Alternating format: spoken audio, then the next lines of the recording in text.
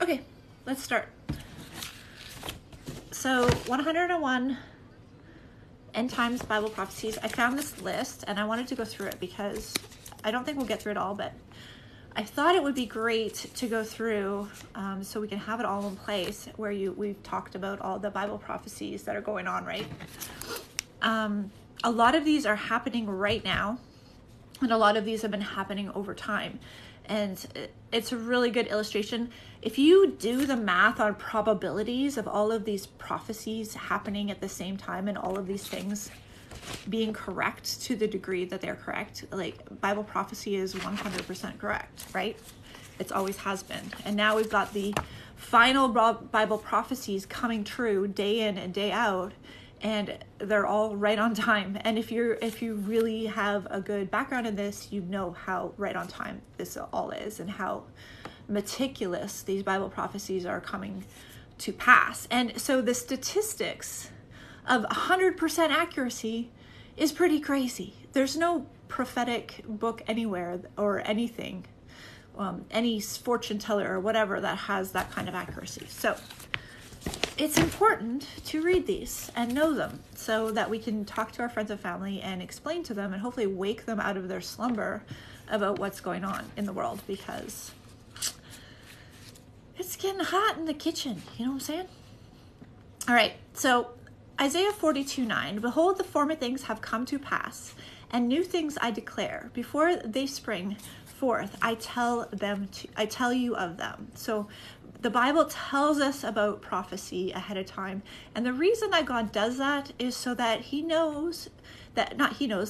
know that he is for real. So we don't have to question what he's doing. We don't have to question who he is.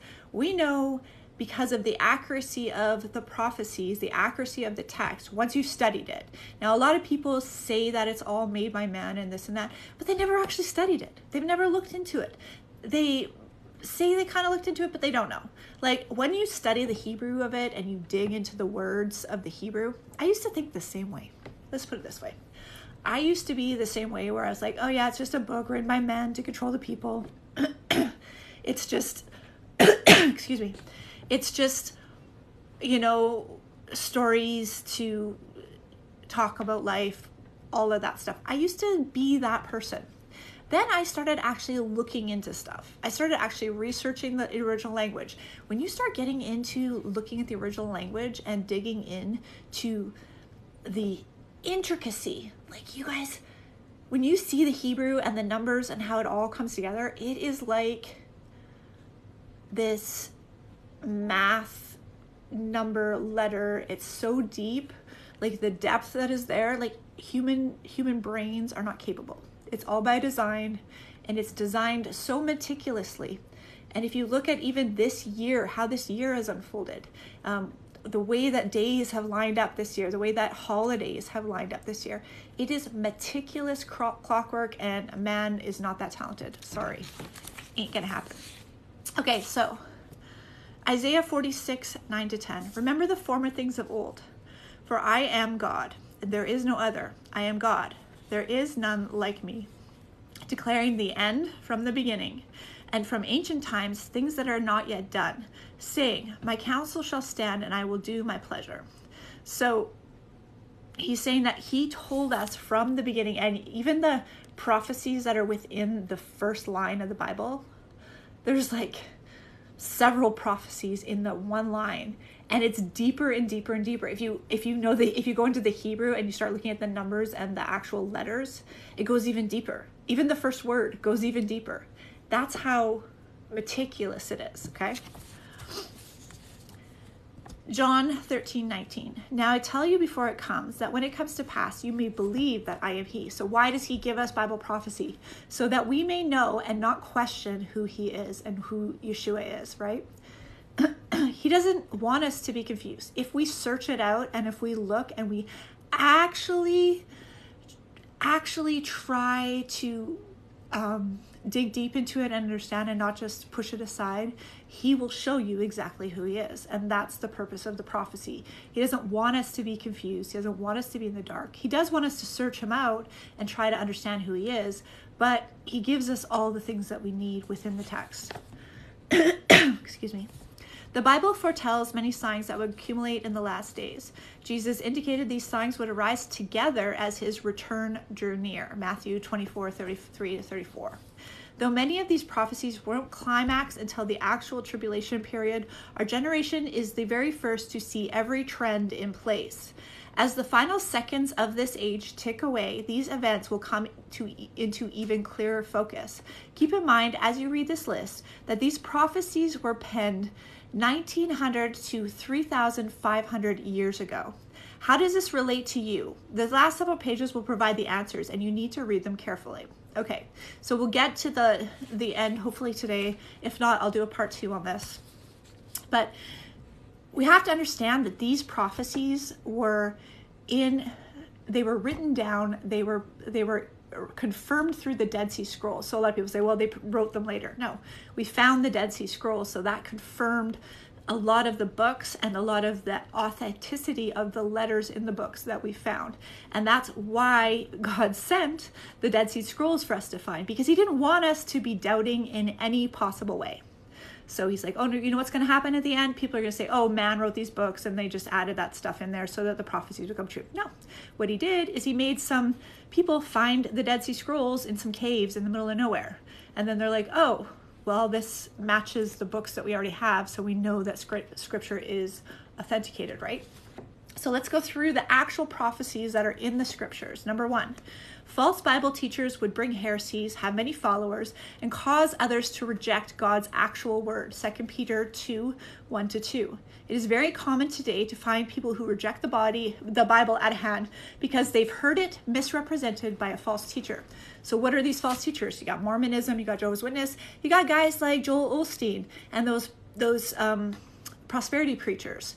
They're preaching all of this stuff that is nonsense and not what the actual scripture is. They're not teaching you the prophecies in the scripture, not teaching you the things in the scripture. And therefore you have all of these people who have not even looked at the Bible, not even looked at what it actually says, never read the prophecies in there, never looked into it because of the false teachers, okay? I have life experience with this. My best friend, her whole family grew up Jehovah's Witness. You cannot talk any Bible stuff around them because their family grew up Jehovah's Witness. They think they know the Bible. But anybody who knows anything about Jehovah's Witness is they don't know the Bible. It's like this different version of the Bible that they are presented through the organization, and it's all about the money, okay? As for me, I grew up Catholic. My grandma's Catholic. She was a lovely woman. She loved Jesus very much. But the things that we learned in Catholic church were not in the Bible. They weren't. I actually went and read the Bible and I was like, where is this stuff that I learned in Catholic church, in Catholic school? It wasn't in the Bible. It wasn't in there. So read the actual Bible, okay?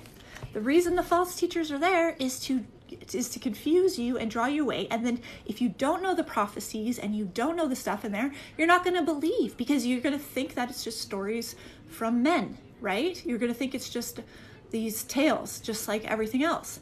But it's not. It's intricate, perfect prophecy. That's only one. You guys, I don't know if we're going to get through 101 tonight if I keep yapping like this. I'm sorry. Okay, number 2.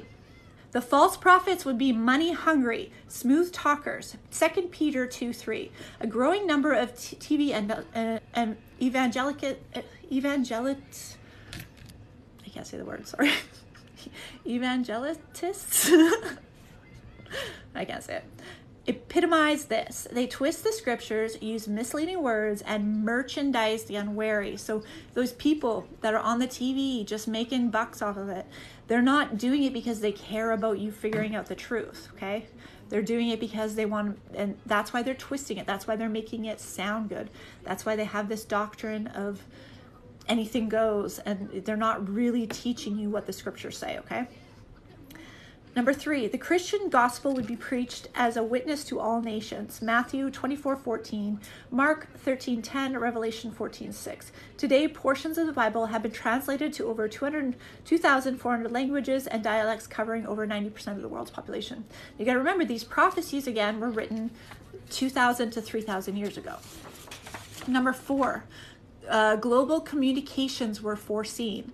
Revelation 11:9-10 and 17:8. The Bible prophesies that an entire world would see certain events unfold. Remember, this is written 2,000 years ago. They had no idea what Wi-Fi was back then. They had no idea what the internet was back then. But they foresaw that the whole world would be able to see certain events unfold. The invention of television and the deployment of global satellite networks during the 20th century allows news to travel the world at the speed of light for the first time ever. Remember that in Apostle John's day, who wrote this, news traveled at the speed of horseback maximum, okay? But he saw that everyone would be able to see these events unfolding. Number 5, mankind would be capable of destroying all life. Matthew 24:21-22. Consider that when Jesus made this prophecy, the armaments in his day were swords and spears. But today, with nuclear, biological, and chemical weapons, it is possible to wipe off all flesh on earth. When Jesus said those words and when they were written down, that was not a possibility. But yet, it's meticulous. And if you look at the nuclear type imagery that's in Scripture, how would they know about nuclear energy at that point, right? Number 6, the use of nuclear weapons was anticipated, Zechariah 14:12. The neutron bomb melts, dissolves its victims, just as God warned about 2,500 years ago. Their flesh shall dissolve while they stand on their feet. Their eyes shall dissolve in their sockets. Their tongues shall dissolve in their mouth. This was unimaginable in Zechariah's day, yet it's in the Scriptures, okay? 7, there would be a global cry for peace, 1 Thessalonians 5:3. Never has there ever been such a concerted global effort to try to bring peace at any cost as there is today. Number 8, the Antichrist would use false peace to destroy many. Daniel 8:23-25. With all the problems facing mankind, multitudes are looking for a savior to usher in peace and prosperity without moral accountability. The Antichrist will promise the world and Israel such peace if they follow him, but the underlying of his intentions will be sinister. So this is going to be happening very, very soon. You're going to start seeing talks about peace, especially in the Middle East. You see it right now. There's all sorts of stuff going on in the Middle East. We'll get into that later. But what you got to understand is they're going to make it look good, right? You notice that there's 6 world leaders that have just stepped down right now. This is by design. They're stepping down to make room for the Antichrist to step up, okay? So they're going to come out of all this corruption, all this stuff is going to come out, and they're going to be like, oh, look at all your governments are corrupt. We need to fix that. And then what do they do to fix it? Oh, we have this guy, the Antichrist guy. We're going to put him into place, and he's going to fix all the problems. He's going to bring peace. There's going to be no more wars, and it's going to look really good. He's going to disguise himself as an angel of light, okay? But underneath it all, give it some time, he's going to reveal who he really is, because, you know, a zebra can't change its stripes, or whatever that saying is. You will notice that he will be lawless, he will twist the Scriptures, and you're going to need the Holy Spirit, and you're going to need to know the Scriptures to be able to spot him. So you got to draw close to Jesus, draw close to Yeshua, so that you will be able to spot him. Because there's going to be people deceived. He's going to do wonders. He's going to do all sorts of things. He's going to bring peace. You're going to think, oh, wow, this is amazing. We finally have normal life back. But then, of course, it's not going to be such a good thing. Okay? Next thing. Number 9, in the last days, Israel would have a peace treaty in place that the Antichrist will confirm and eventually break. Daniel 9:27. Currently, the world's governments are striving for an Israeli peace treaty. We have that going on today. Sorry, I just gotta... Pardon me.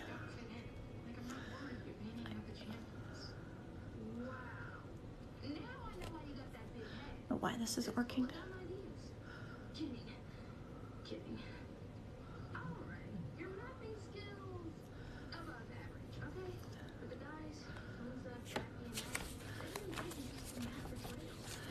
Okay, so I'm just gonna make a couple, just so I don't have to stop, I'm gonna make a couple moderators so that we can just go through it without arguing with people.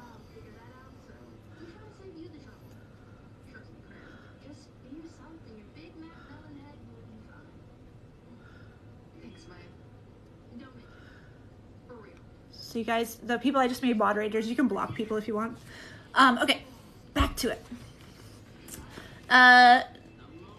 Number 10, Damascus would be destroyed. Isaiah 17:1 and 14, Jeremiah 49:23 and 27, Amos 1:3-5, Zechariah 9:1-8. Damascus, Syria is increasingly in the news as extremely anti-Semitic. Many terrorist organizations have their basis in Damascus.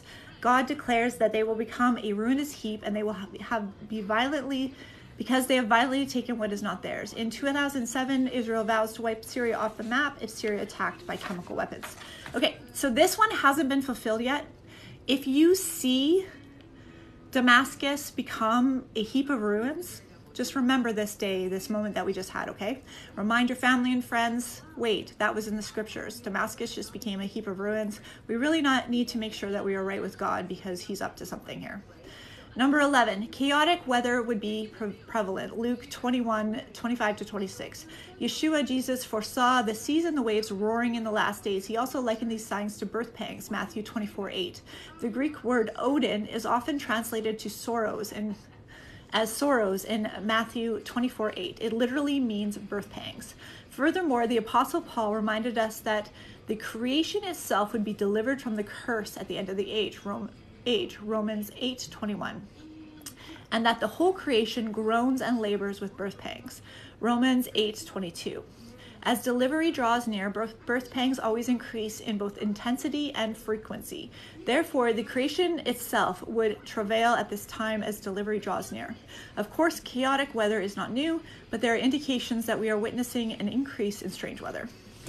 So, I don't know if you've noticed, but the signs and the prophecies being fulfilled and everything is increasing. It's daily now. So the contractions right now are daily. You need to talk to your friends and family. You need to make sure that they're aware of what's going on, because they're going to get lost in whatever the world is saying about these current events and not realize that they're all in the scriptures. These are all Bible prophecies, okay?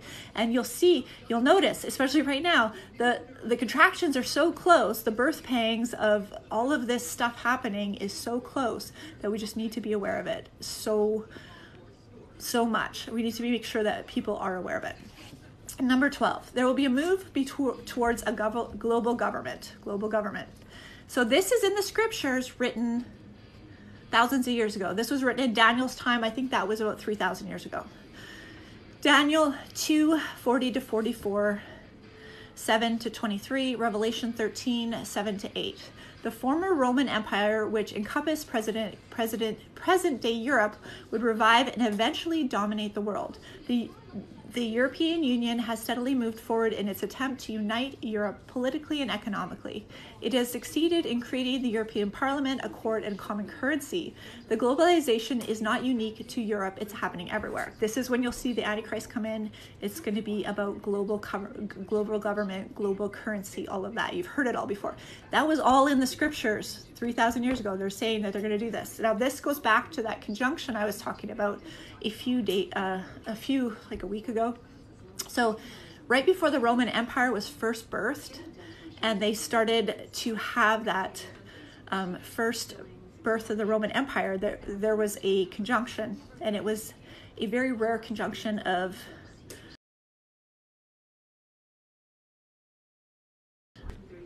Mars, Uranus, and something else. Anyways, there's a video on my timeline. That same conjunction is coming up again. It will be here on August 1st. So you will have that same conjunction when the Roman Empire was birthed. You'll have that again on August 1st, okay? So that's why this is important to watch, because we talked about the Roman Empire and the New World Order, and that's when when the first Roman Empire was birthed was at the same point of this conjunction, and then all of a sudden we're at the new conjunction that's happening. So it's interesting. All of these things are lining up. It's very, keep your head, look into God, you guys. These are exciting times. Okay, number 13. Literal Babylon, formerly called Babel, Genesis 10:10, would reemerge in the land of Shinar, known today as Iraq. Zechariah 5:10, Isaiah 13. Saddam Hussein spent 20 years rebuilding the city of Babylon. Today, with Saddam's regime overthrown, the international community is discussing how to rebuild Iraq. So that's rebuilding of Babylon as well. Okay, number 14, the fact that God once flooded the earth, the flood of Noah, would be denied. 2 Peter 3:5-6. There is a mass of fossil evidence to prove this fact, yet it is flatly ignored by most of the scientific world because it was judgment from God on man's wickedness. Now, if you look into the flood, if you want to look into the flood and confirm or look into it, it's actually quite interesting. Almost every single native culture, indigenous culture in the world has a flood myth, a flood story, a flood tale in their I don't know what you call them, they're folk tales, okay? The reason that I actually got back into scripture and started to think about scripture again is my daughter was in grade 3 or something, and she came home from school, and we lived in a very native area. We lived right near a native reserve, and she came home from school one day, and she had the chief at her school talking, and the chief had come to talk to their class, and she came home and she said, oh, they have this story. The chief told us this story about a big boat getting stuck on the mountain. There's a mountain right by where we lived, getting stuck on the mountain, and then a crow came, and then another bird came, and then they got off the boat. Okay? And I was like, what? And I knew it was the Noah's Ark story. And this just happened organically. Like, I didn't look this up or anything. She came home from school, and the chief of the tribe in our area came and told us had come and told her that story at their school. And that's when I started to think about things. I was like, wait a sec. What if this stuff is actually true? It's not just stories, right? And then I started to look into things, and then I could start to see and confirm things, right? And then the more that I actually research, the more that things are confirmed. So, and that's been quite a while now that I've been looking into this stuff, right? Number 15, increased interest in vegetarianism. Can't speak today. Vegetarianism anticipated. 1 Timothy 4:3-4. The New Age movement has swept the globe in the past 40 years, popularizing this. So in 1 Timothy 4:3-4, it talks about how certain foods will be no longer, people will say, don't eat those foods. You're seeing that now. They're trying to take away all meat, all beef. They're trying to take away certain foods, and they're trying to replace it with fake food. Why? Because they don't want your brain to work, you guys. They don't want you to have healthy, whole foods. They want your brain to be suffering, okay? Just look into it. We're not going to spend too much time on that. Number 16, many wars would erupt. Mark 13:7-8. According to Project Plowshares, there are dozens of major armed conflicts in the world today. Number 17, ethnic conflicts would be prevalent. Mark 13:7-8, Luke 21:10. Jesus used the Greek word ethos to describe the last day battles. Today, as never in history, we have an ethnic group rising against ethnic group. So you see that all the time, the different groups rising against each other, and they're also trying to pit you against different groups when you don't need to be pitted against different groups. Number 18, the earth would be filled with violence. Luke 17:26, Genesis 6:11-13. In the United States alone, violent crime has increased nearly 500% since 1960. 50 years ago, abortion, the violent murder of an unborn child, was illegal in most countries. Today, abortion is legal in most countries, and 46 million children are that each year. I should probably watch so that I don't get kicked off TikTok. I think there's certain words you're not supposed to say. 46 million children a year. Number 19, Jesus foretold that there would be fearful sights, Luke 21:11. The Greek word translated fearful is probtron, which can be transliterated terror. According to the U.S. State Department, between 1981 and 2006, there are more than 38,000 international terrorist attacks.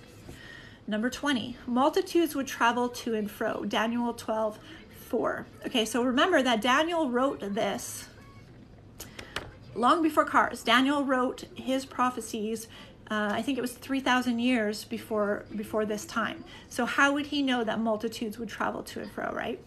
Prior to the Industrial Revolution, few individuals traveled beyond their own communities. Until recently, horse, foot, and boat were the only modes of transportation. Yet today we travel by car, bus, plane, train, subway, etc. Millions and millions are running to and fro, just as Daniel prophesied 2,500 years ago. Okay, so Daniel was 2,500 years ago. That's when he prophesied this stuff. Number 21, knowledge would increase. Daniel 12:4.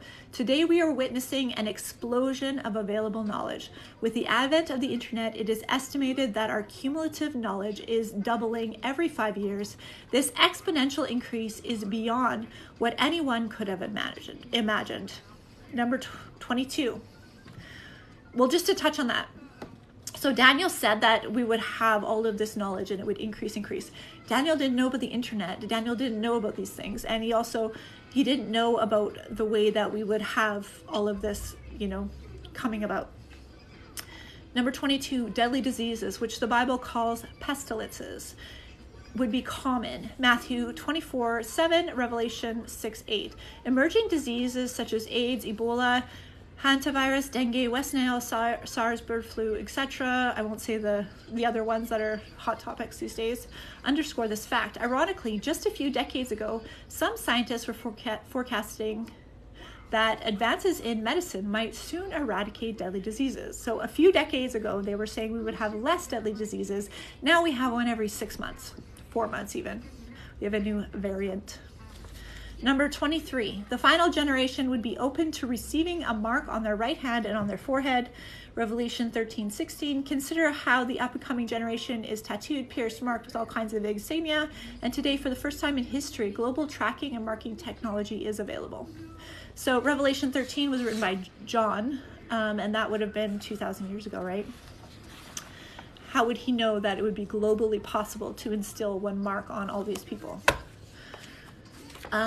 Number 24, global economic system would exist, Revelation 13:16-17.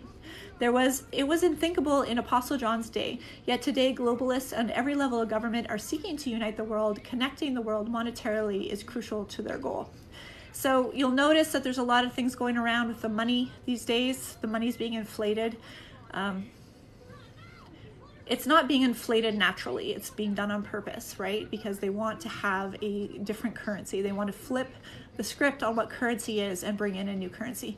What's interesting is that conjunction that I talked about before, that's happening on the rare conjunction that happens on August 1st, also happened 2,300 years ago.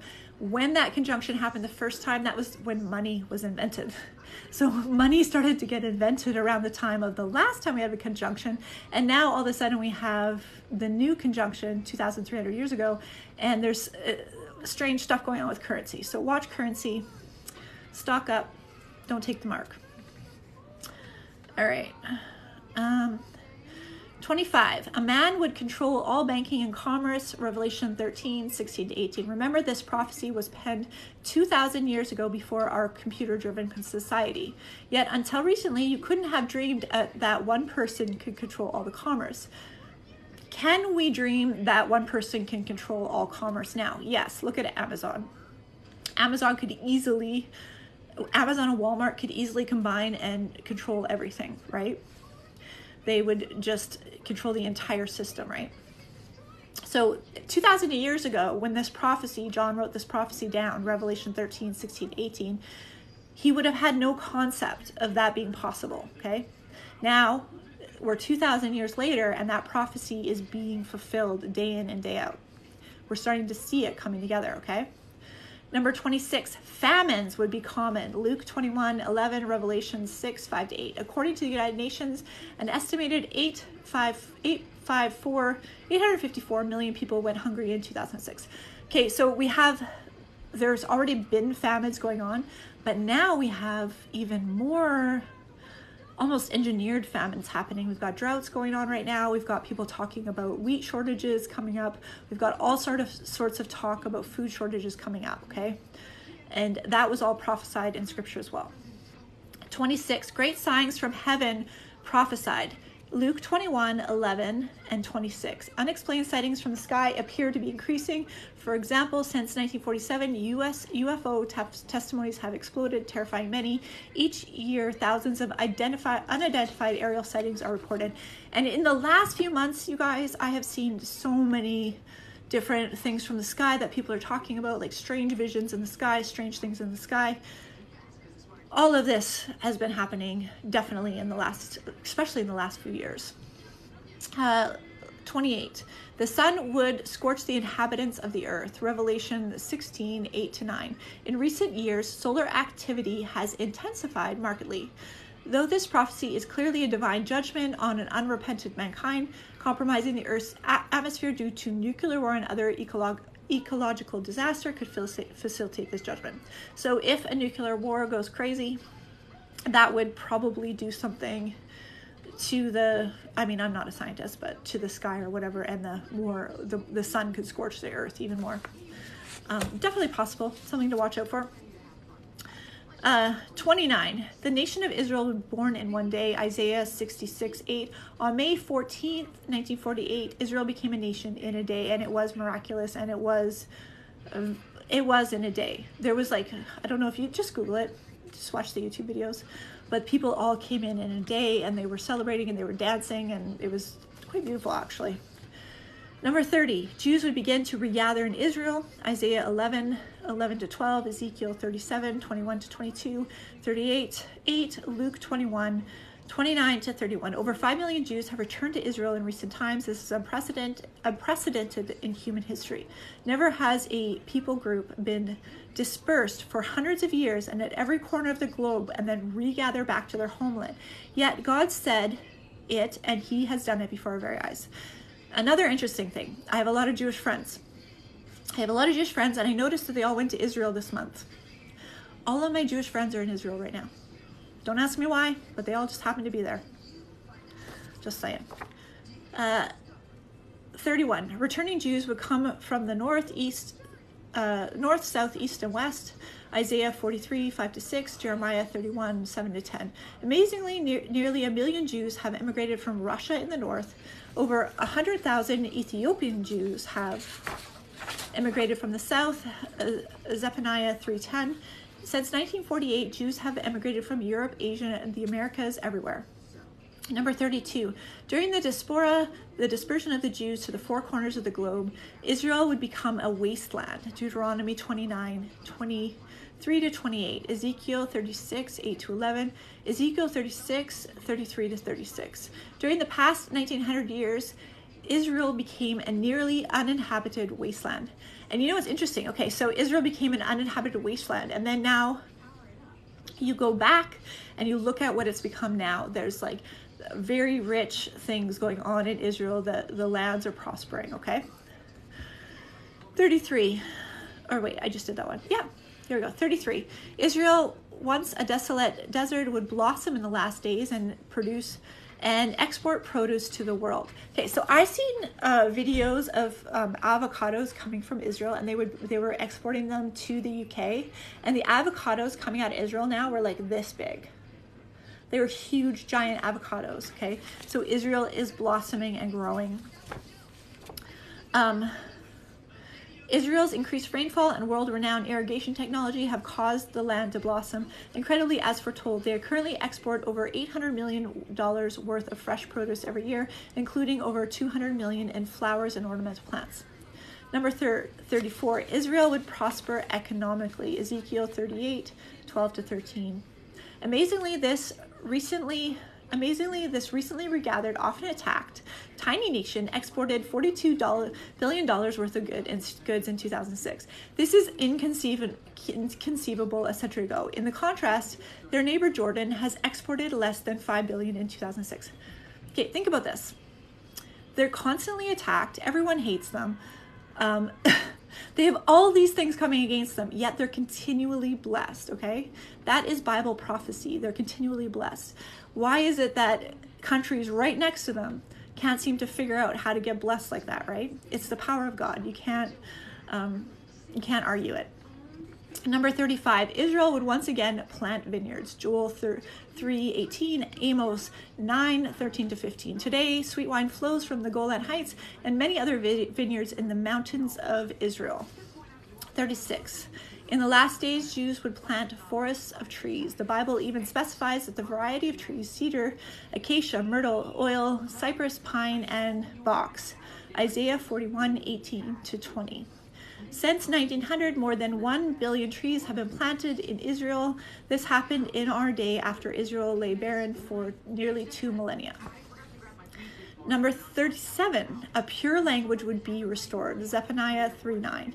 At the end of the 19th century, the Zionist movement brought about a revival of Hebrew as a spoken language. In 1948, Hebrew became the official tongue of the state of Israel.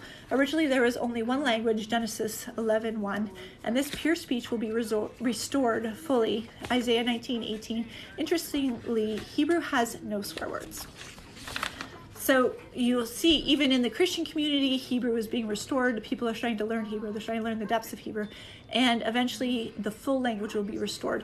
And it was, I think, as far as I know, I think it was a completely non-used language, and all of a sudden it was revived and is a used language now, which is quite amazing. 38, Jerusalem would be rebuilt on its ruins, Jeremiah 30:18, Zechariah 12:6. Since 1948, Jerusalem has been rebuilt on old city ruins exactly as foretold. 39, Jerusalem would be trampled by Gentiles, and the times of the Gentiles are fulfilled, Luke 21-24. Since 70 AD, Jerusalem has been trampled by Gentiles until Jews regained control of the city during the 1967 Six-Day War.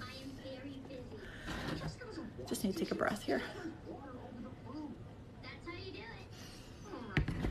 Okay, 40. Anti-Semitism worldwide anticipated. Deuteronomy 28:37, Jeremiah 29:18, 44:8, Luke 21:20-24, Revelation 12. History confirms that the Jews have been persecuted as no other people group. Hitler tried to exterminate them, and the Antichrist will do the same during the tribulation. Today, anti-Semitism is a global epidemic. For example, there are over 700 General Assembly's resolutions passed since the establishment of the United Nations in 1945. Nearly 450 condemn Israel. None have been passed against any Arab country or any Arab terrorist organization. In other words, out of the 190 nations in the UN, over 60% of all General Assembly resolutions rebuke just one member, a tiny little country, Israel. 41. All surrounding nations would be united against Israel, Psalm 83:48, Zechariah 12:4. 12:2. This has never happened in history, yet today Israel is surrounded by Muslim nations sworn to their destruction. Muhammad said, "The last hour, last day will not be established until you fight with the Jews, and the stone behind which a Jew will be hiding will say, 'O Muslim, there is a Jew hiding behind me, so kill him.'" And that's from Sahih Ali Bukta, volume 4, B5, Hadith number 177 from the Quran. 42. Jerusalem would be a cup of trembling to all surrounding peoples, Zechariah 12:2. Jerusalem is a small city with no natural resources, no port, no significant manufacturing, and no industrial capability. Yet its very existence causes the surrounding nations to shudder. Think about that. Why? Why do they care about Jerusalem? Why? Think about it. Why? There's no resources there. There's nothing there. Why do they care? It's spiritual. That's why. It doesn't... Wake up, people. Okay. 43. Jerusalem will be a burdensome stone to all nations. Zechariah 12:3. Almost daily, the world news reports conflict over Jerusalem. The United Nations, the Vatican, and many world leaders want to make it an international city. However, God says the city is His, and He has given it to the Jews forever. Genesis 15:18, Leviticus 25:23, 2 Chronicles 6:6. All who burden themselves with it will be cut to pieces. Despite God's warning, UN Resolution 476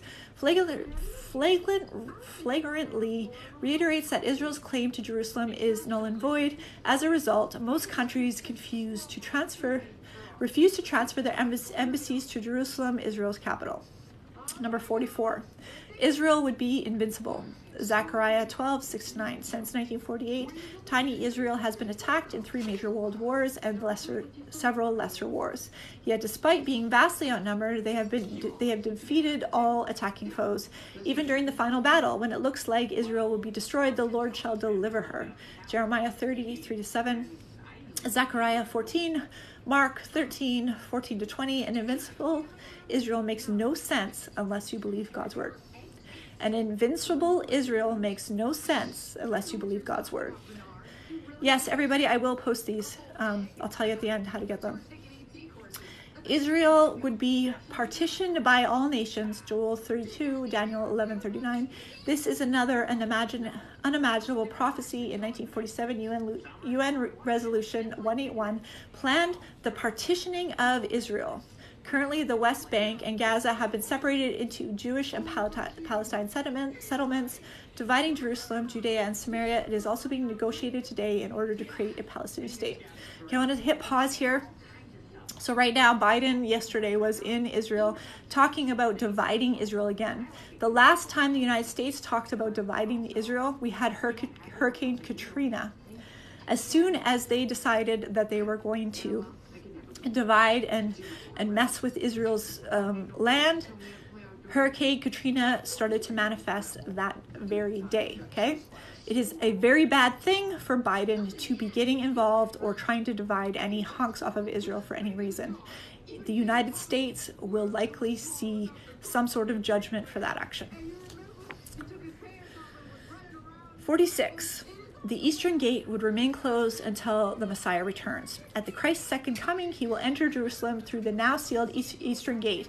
Ezekiel 44, 1-3. Today, as prophesied, the Eastern Gate remains sealed. So what else is interesting about the Eastern Gate? You can look this up on YouTube. Some plants started growing out of the wall beside the Eastern Gate in Jerusalem. And they're starting to spell the words Yod-Heh-Vav-Heh. Jehovah, the name of God, is starting to grow in plant form outside the Eastern Gate. There's only one letter left to grow, and they've been growing. And you can see it on the internet. Just Google it on YouTube. I'll try to post it tomorrow, maybe. 47. The nation of Israel, which has been divided into 2 kingdoms since the time of Solomon, 950 BC, Israel in the north and Judah in the south, would be united as one nation in the last days, Ezekiel 37, 15-22. And so it is, Israel is one nation. So you will see the northern tribes returning to Israel, and Israel will be joined as one nation.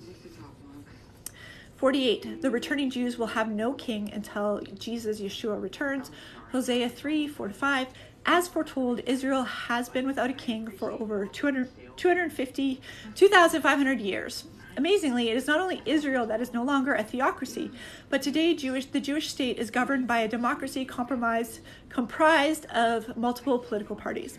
And right now, there's a whole bunch of stuff going on with the Israeli elections, and there's not an actual election happening again until the fall. So they've had quite a bit of turmoil in their political parties. They haven't had a strong leader this entire time. Since even the last 3 years, it's been absolute turmoil in Israel politically. 48. The returning 49.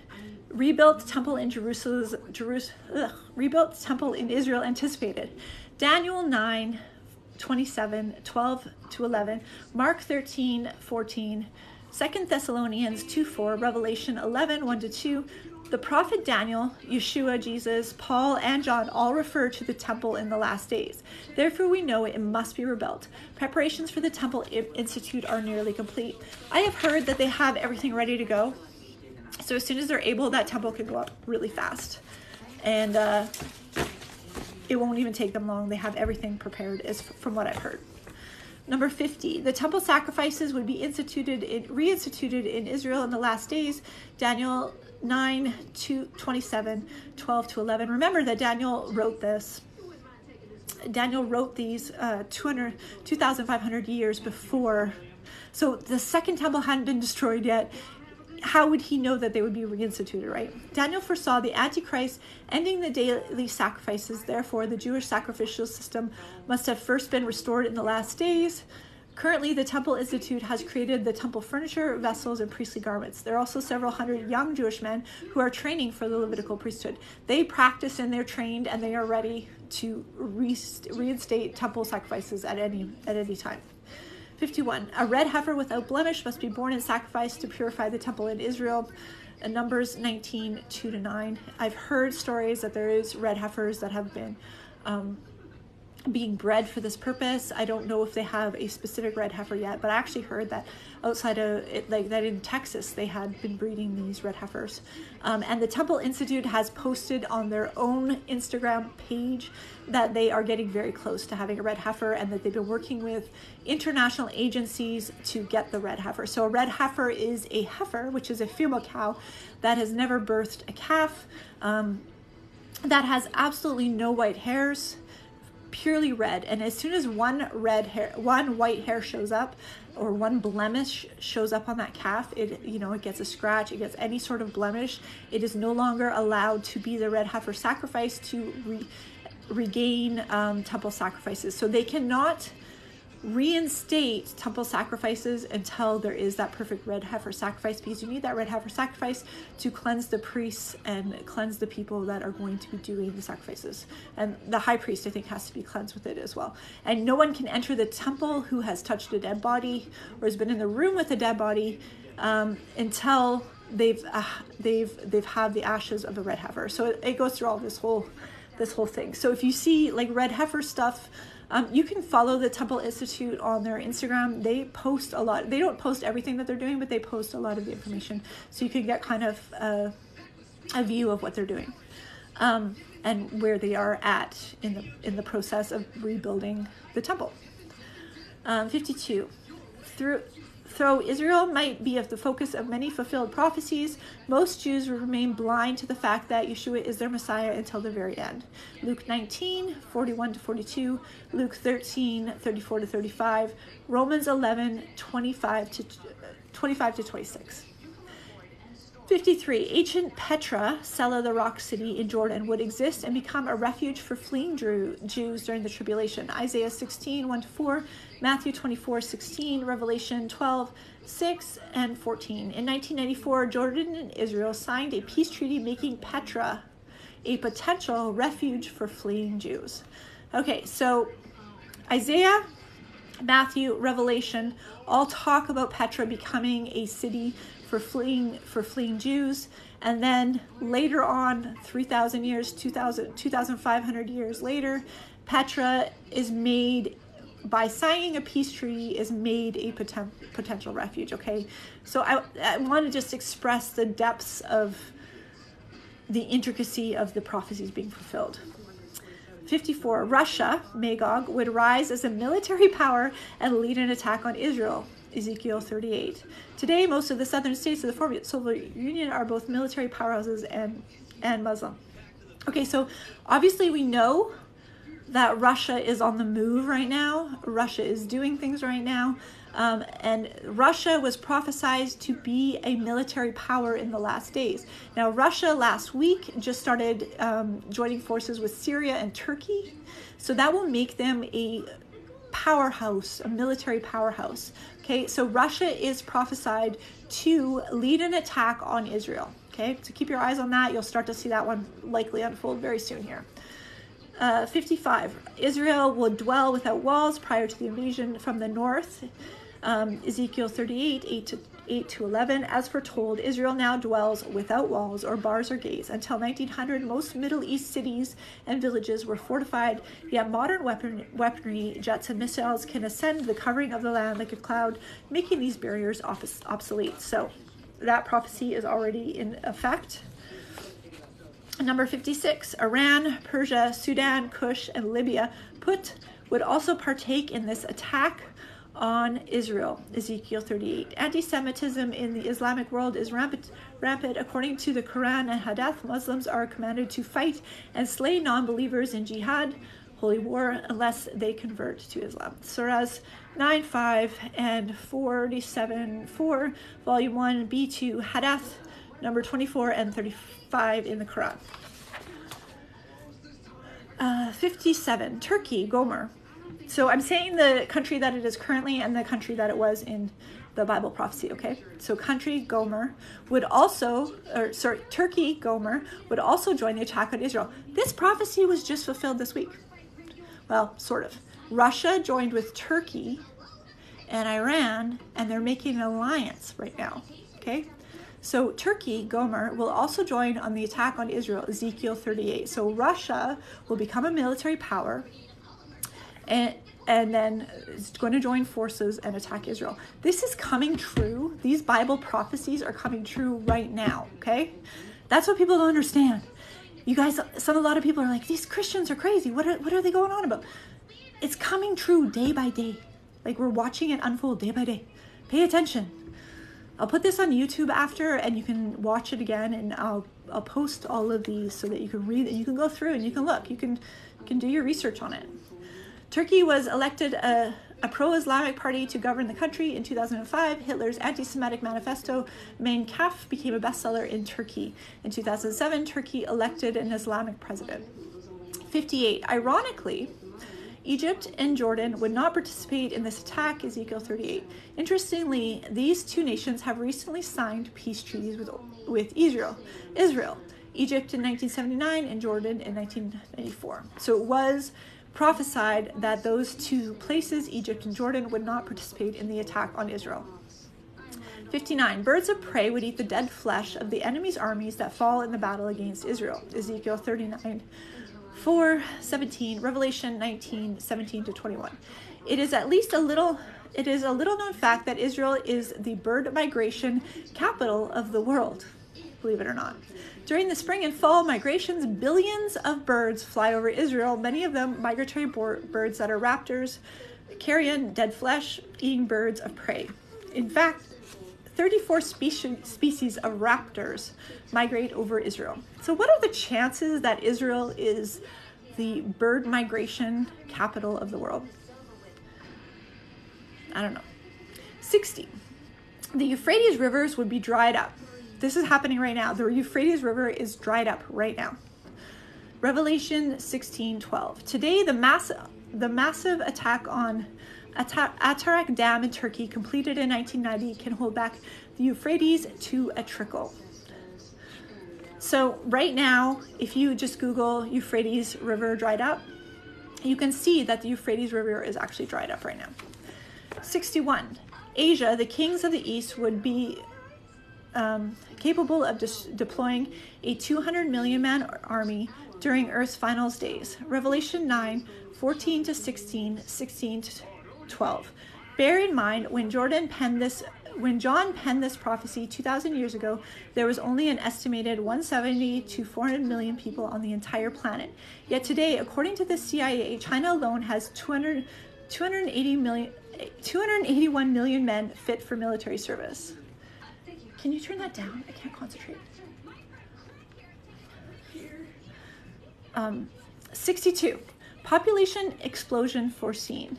Revelation 7:9-14. The Apostle John, who wrote the book of Revelation, was told the number of an army in the last days, 200 million. Revelation 9:16. This was an approximate population of the world at that time. That John also beholds a great multitude which no one can number, coming out of the great tribulation at the end of the age. Revelation 7:9-14 indicates an enormous number of people on the planet Earth in the last days. So John had no idea how we would get this many people on Earth, but he prophesied it. 63. The nations would bud. Luke 21:29-32. In Scripture, the tree is often used figuratively as a nation. Ezekiel 31:3-6, Daniel 4:20-22. Since 1945, more than 80 former colonies have regained their independence. Our generation has witnessed the end of the colonial era and the budding of nations.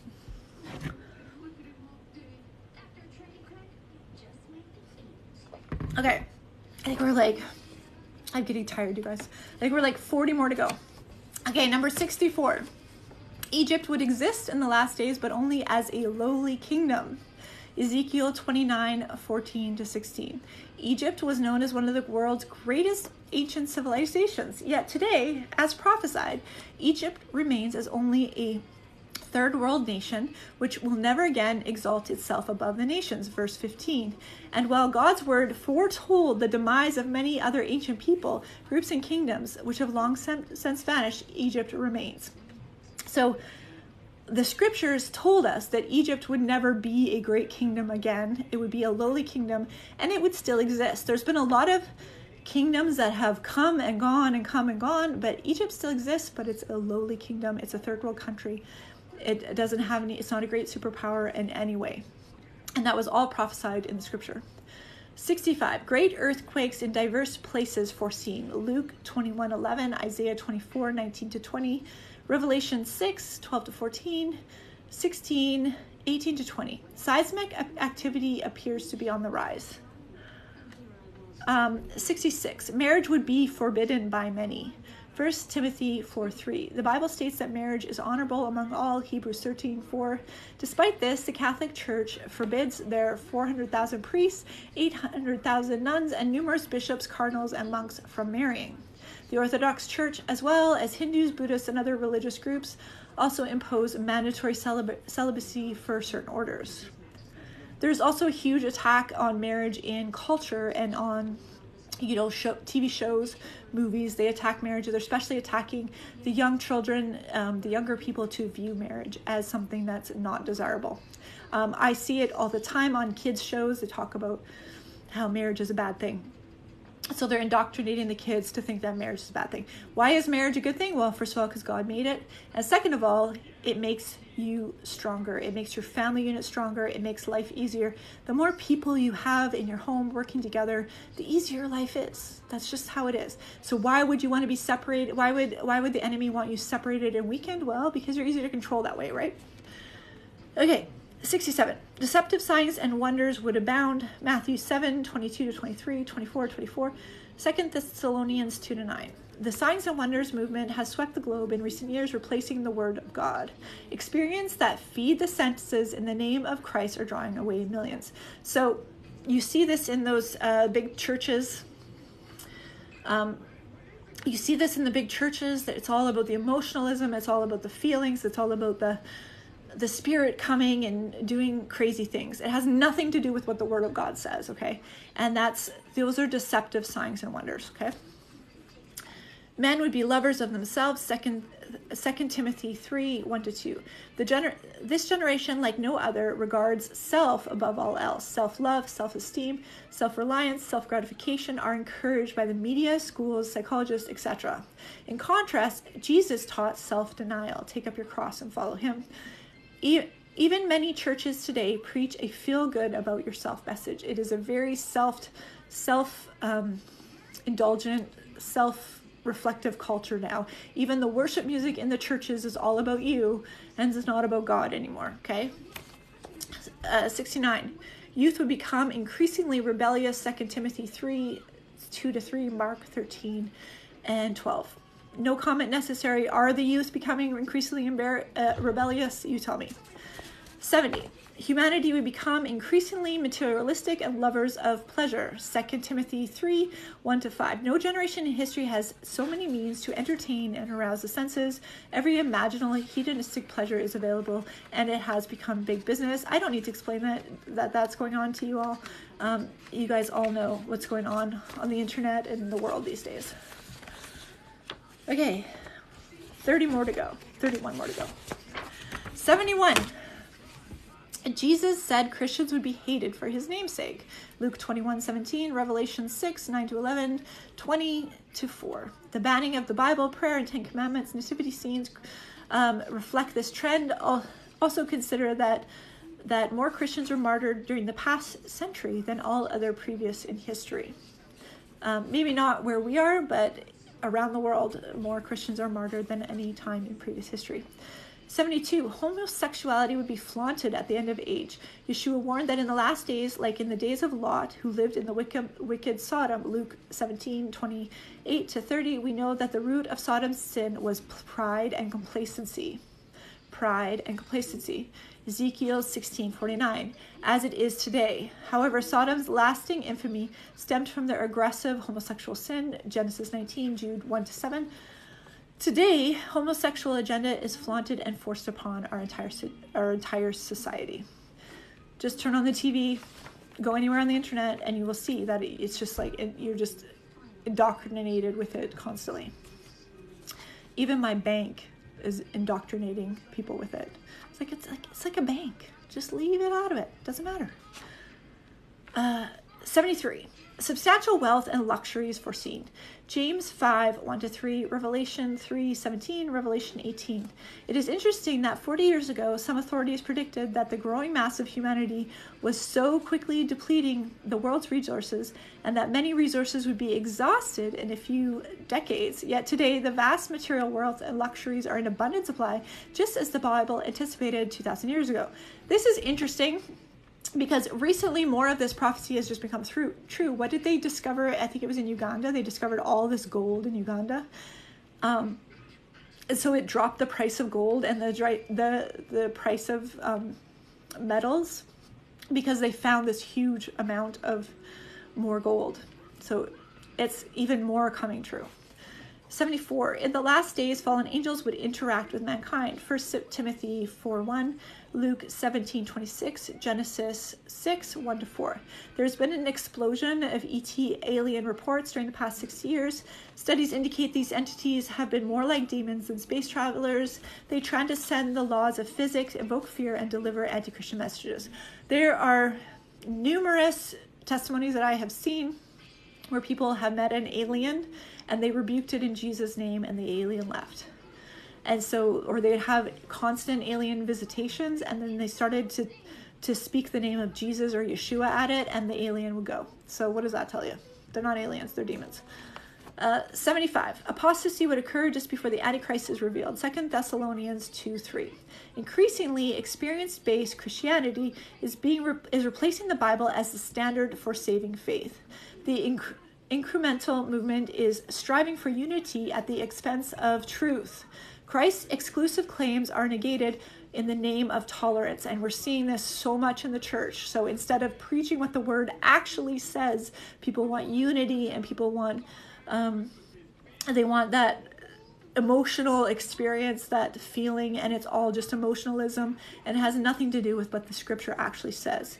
Jesus says, be holy, be righteous, walk in righteousness. He doesn't say, do whatever you want. He says, pick up your cross and follow me. He doesn't say, do whatever. That's not the gospel. That's not what the Bible says. Open your Bible and read it, folks. That's all I have to say. 76. There would be a move towards a one-world religion, Revelation 13:8, 12, Revelation 17. Today, as never before, we are witnessing religions joining hands in the name of peace and tolerance. 77. Some would say that Christ is in the secret chambers or the inner rooms of the last days. Matthew 24:26. According to the Catholic Church, the Christ is in the inner rooms of hundreds of thousands of Catholic churches, either in Eucharistic tabernacles or monstrosities? I don't know what that is. So Yeshua is up in heaven at the right hand of the Father. He is not in Catholic churches in Eucharists, okay? Just FYI. Because the Bible says he's up in heaven at the right hand of the Father. And now I think he's coming towards earth personally, but we won't get into that tonight. 78. Jesus also warned that this deception would be accomplished by great signs and wonders. Matthew 24:23-27. Currently, Eucharistic miracles are being reported around the globe. Just because there's miracles happening, demons do miracles all the time. Pharaoh, if you remember the story of Exodus, Pharaoh had his magicians, and his magicians were doing similar things to what Moses was doing, but it's just tricks and trickery. It wasn't actual a move of God. So what is it? The Greeks seeks after a sign, or Jews seek after a sign, or something like that. I don't remember the verse. Anyways. 79. A woman would call herself queen and head of the global counterfeit church in the last days, proving herself an imposter. Revelation 17, 18-7.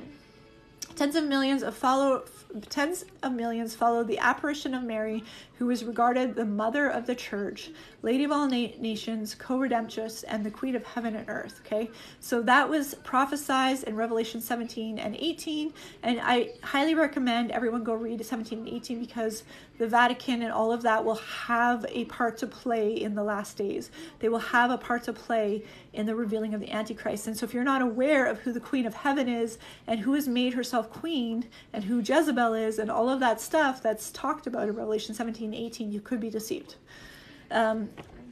Number 80, the woman will also represent the great city set on 7 hills, Revelation 17, 9 and 18. The Queen of Heaven is considered the mother of the Roman Catholic Church, which has its headquarters, the Vatican, situated on 7 hills. The Catholic Encyclopedia states that it is within the city of Rome, calling the city of 7 hills, that the entire area of the Vatican state proper is now confined. I heard, so I haven't been able to really get a lot of information of this, but I heard that Rome was having fires last week, which is interesting. 81. In the last days, this wicked woman would go out over the face of the whole earth. She would be associated with a global curse. Her final destination would be Babylon in the land of Shinar. Zechariah 5. Interestingly, the apparition of Mary claims that she will soon travel through the entire world, saving those who look for her. So this is all been prophesied in scripture, and it's not something that you want to be looking for. You do not want to be worshiping the Queen of Heaven. 82. Epidemic drug use foreseen. Revelation 9:21. The Greek word translated sorceries is pharmakia, which can also refer to drug use, both illegal drugs and mind-altering drugs. The use of illegal drugs and the dispensing of mind-altering drugs has risen sharply during our current generation. So the other thing you want to look at pharmakia and where it's talked about in Revelation. You have to understand they didn't have pharmacies. They didn't have the type of pharmakia that we have nowadays. They didn't have jabs, if you know what I'm saying. And there is a very clear reference to pharmakia in the last days and how a sin was committed against the people with pharmakia, okay? So read between the lines of what I'm saying. A great sin was committed and it hurt all the people that took the pharmakia, okay? And that is prophesied in the scripture. Number 83, sorceries referring to witchcraft, magic, and occult practices used to enchant and deceive are also anticipated in the last days. Revelation 9:21, 18:23, 21:8, Isaiah 47, 9-15, Micah 5, 10-15. Today, interest in the occult is flourishing. You see it everywhere. Go to the bookstore. Go to chapters. Look at the books. Look at what kind of books are out there now. You didn't have those 10 years ago. And they're going after the kids. They're going after the young people to get them into witchcraft, get them into crystals, get them into all that occult stuff, get them totally demonized so that they can't see the truth until they meet Jesus, okay? So talk to your kids about this stuff. Talk to your kids about witchcraft. Talk to your kids about the occult stuff because it's being force-fed to them right now, okay? They're not in their culture, the kid culture these days, they're not given any other options other than occult stuff. It's just, there's so much of it there. In every single young person's show, all of that, it's all there. Just look into it. You'll see it. You'll see it right away. Once you see it, you can't not see it everywhere. 84. Preparations for a global war anticipated. Joel 3:9-14, Matthew 24:22, Revelation 16:14. Never in history had so many nations stockpiled weapons for mass destruction. 85. Environmental devastation on the planet foreseen. Revelation 11:18. Our generation has done more to ravage the environment than any previous generation. 86. There would be signs in the sun. Luke 21:25. In the recent years, there's been a massive increase in solar activity recorded. Still, future paranormal events must yet occur. Revelation 13:13-14, 16-14. 87.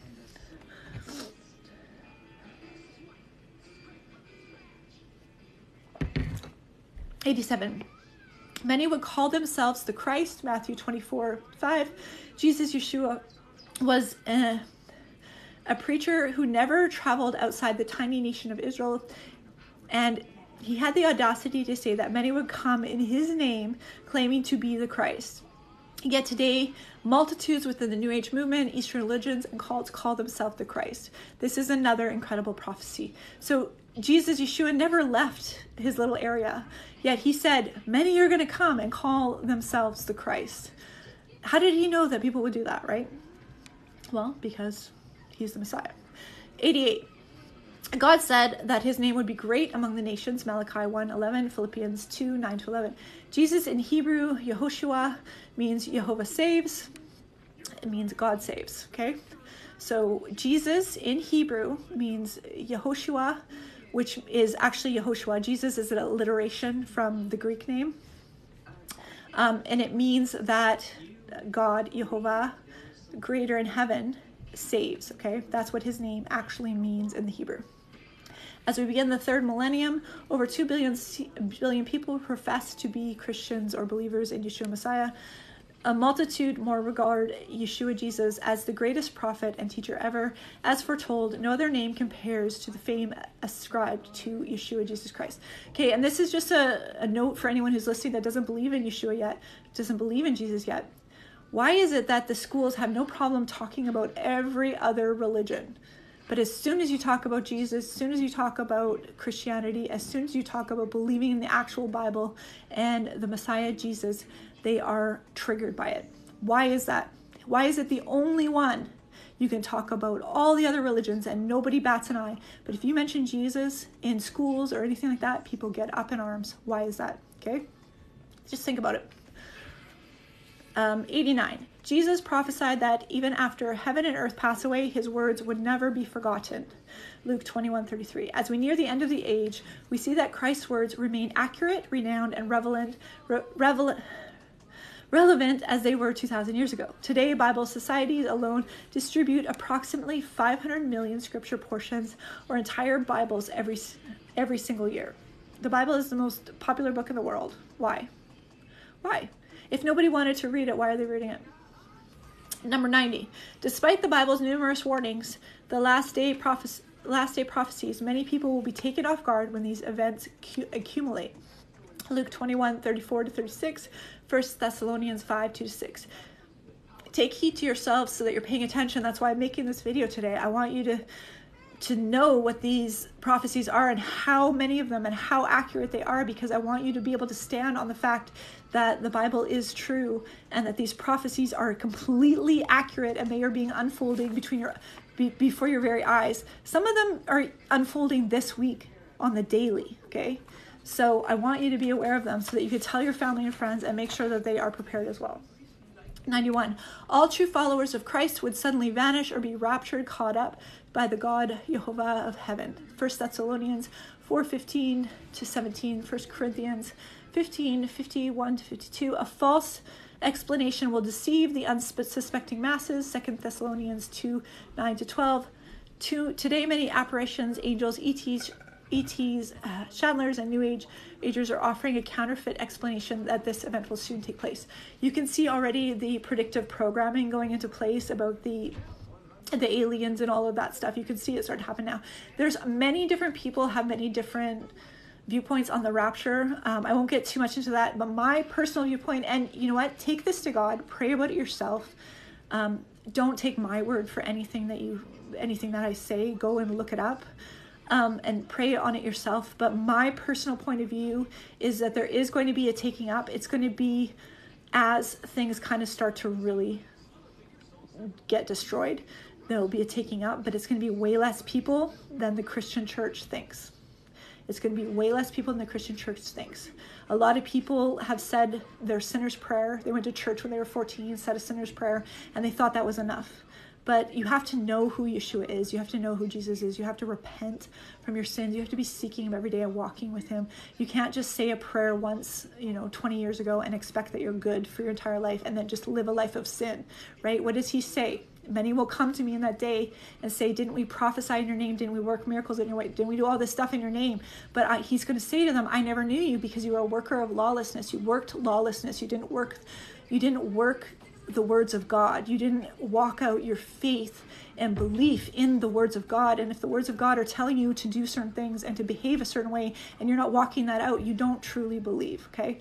So you can't just say a prayer and be done with it. You need to seek him every single day. You need to clean out your house.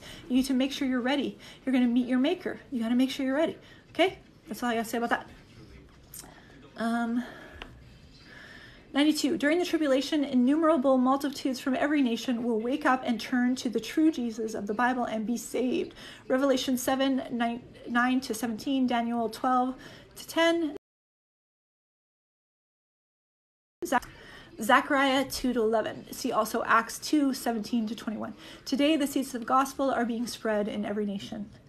93, many from Egypt to Assyria, Iraq, and the Middle East will call upon the name of the Lord and be saved. We see this happening every single day right now. Isaiah 19, 16 to 25, the Lord currently is moving mightily to save souls throughout the entire Middle East. Whoever calls on the name of the Lord shall be saved. And this is what I'm saying, like salvation comes from seeing him and believing who he is. And if you truly believe he is who he is, it's going to show up in your life. It's going to change in your life, okay? It's not just a transaction of saying a prayer, but it's like, I believe you are who you are, and you're repenting and turning from your sins and turning back to the ways of God, okay? 94. Some would depart from the faith, giving heed to deceiving spirits and doctrines of demons. 1 Timothy 4:1. This generation has witnessed explosion of heavenly visitors, false doctrines that are embraced by professing Christians everywhere, even though their messages contradict the word of God. Channeling, witchcraft, yoga, psychics, etc. have also gained popularity, though forbidden by God. Deuteronomy 18, 10 to 12. You see this now all the time. Christian churches having, biblical tarot cards or biblical Halloween parties or whatever that they're not biblical. They're trying to wash something that is unclean. God doesn't want you to baptize things that he wants you to burn, okay? There's certain things he wants you to burn and get them out of your life. He doesn't want you to try to baptize them and make them Christian.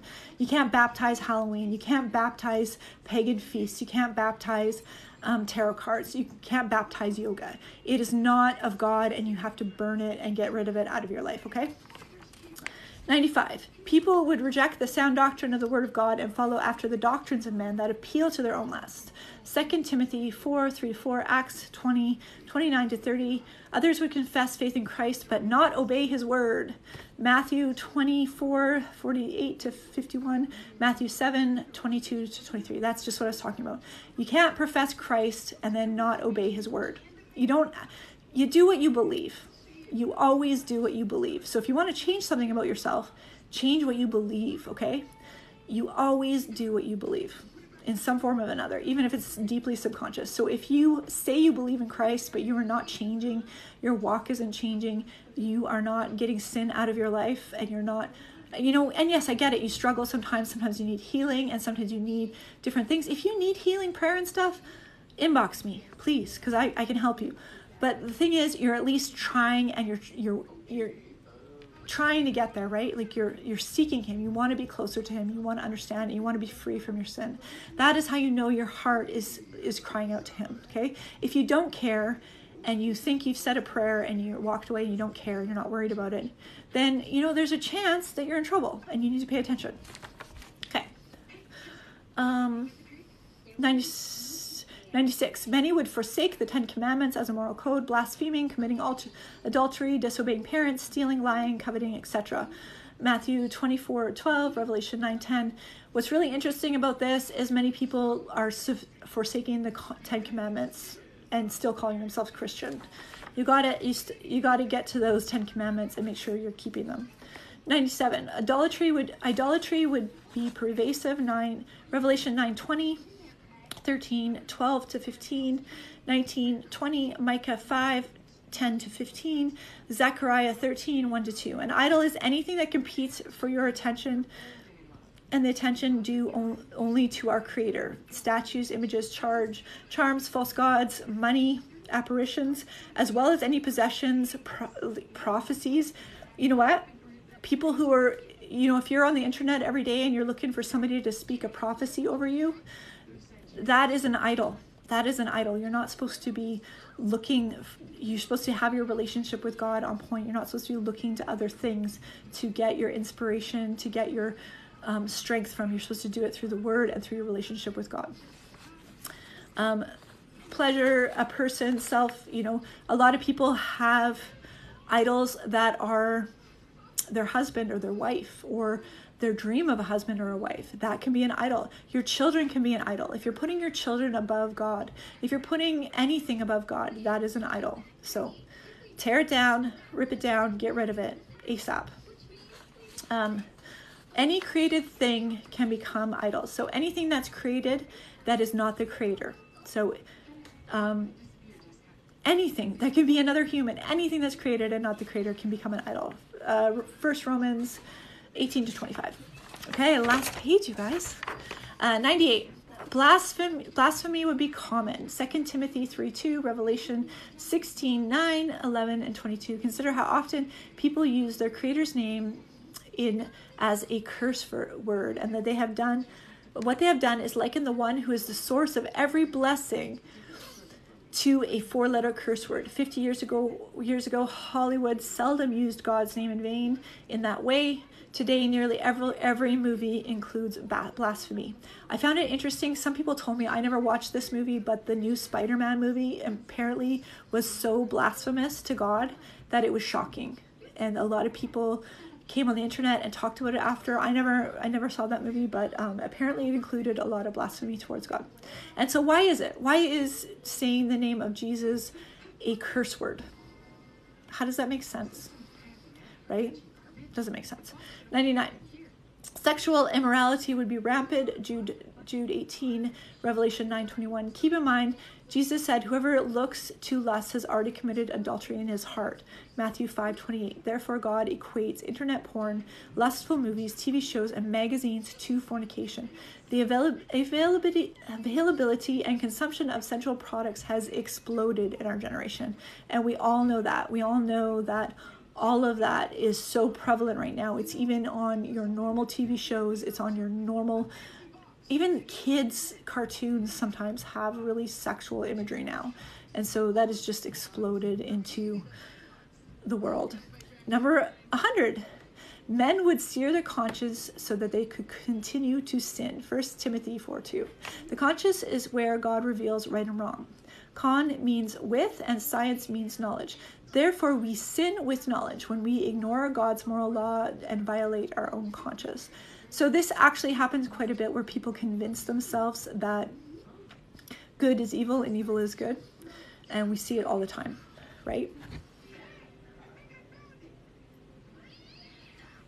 Last one, 101. Men would mock the warning signs of the end of age, saying, these signs have always been around. 2 Peter 3:3-4, the Bible even reveals their motivation. They love to lust. So people are going to say, well, this has been happening for years. No, you guys, we're getting these things fulfilled like every week. Like Biden's in Israel trying to split up Israel right now on a super moon, when there's a conjunction coming up next week, and there was just 7 planets aligned. And then you have, the Georgia Guidestones getting hit by lightning or blown up or whatever. This stuff is happening on the daily right now, okay? The birth pangs are happening every single day. And then, look at the inflation rates. There's one that's actually not on here. It said, there's a Bible prophecy that said that bread will be half a day or a day's wage for a loaf of bread. A day's wage for a loaf of bread. So that's also been prophesied. There's prophecies that I haven't even been able to cover today that are being fulfilled by the day right now. So therefore, there are many last day prophecies, several too detailed for this brief list. However, these 101 demonstrate that the Bible is the inspired word of God. It is true that some of these signs have been around for millennia, but our generation has witnessed the coming together of every single one of these events. Contrast the Bible's 100% track record against any self-proclaimed prophetic sources, and there is no comparison. The false prophets typically repackage and plagiarize the Bible's prophecies for the unsuspecting masses, but they make it so they make so many vague prophecies that one is bound to be fulfilled. Nostradamus did both. Okay, so you'll see a lot of times the false prophets will take parts of things and they'll repackage them, and they'll twist little things. What does a serpent do? It twists and it snakes. Okay, so they'll repackage it, and then they'll tell the masses about it, and they'll try to convince them that they know something. Okay, this is really important because we're seeing this in the media right now. All of these movies, all of these TV shows, all of this stuff, they're putting in predictive programming. Why are they doing that? They're doing it so that they can manipulate the masses to believe that they knew already what was going to happen, and not that.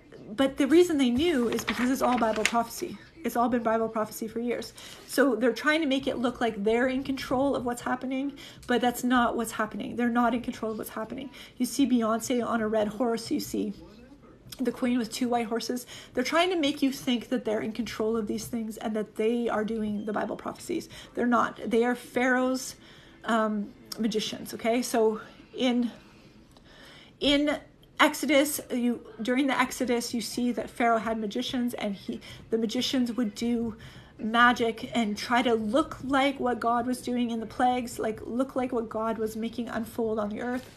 But they were just the magicians imitating what God was doing. Okay, so just keep that in mind, because there's so much of that right now. There's so much of that. All the famous people just do it now, and it's just them trying to take credit for God's work.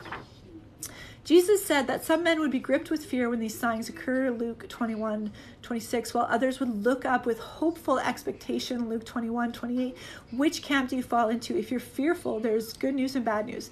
The bad news is that God will judge every man who breaks even one of his laws. Have you ever blasphemed your Creator's name or done anything like that, fibbed, stolen, anything like that? He's going to judge you.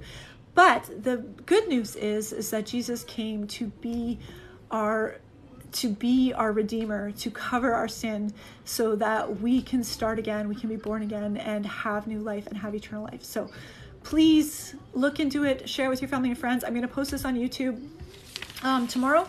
I'll post it on YouTube or the next day so that you can have it all.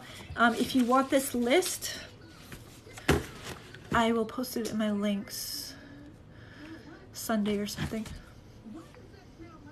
Maybe I'll do it tonight. I probably won't do it tonight. I'll do it Sunday, okay? So if you want this list, come back and look for it in my links on Sunday, okay? I'll post a video once I post the list again. I'm sorry, I'm just not doing it tonight. I'm exhausted. That was a lot of talking. All right, love you all. Clean out your houses. Make sure you're ready. Shabbat shalom. Keep the Sabbath. Read your Bible. Good night, guys.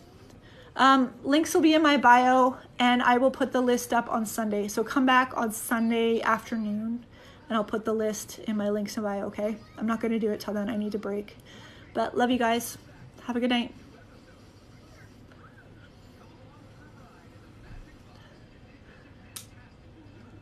Shabbat shalom.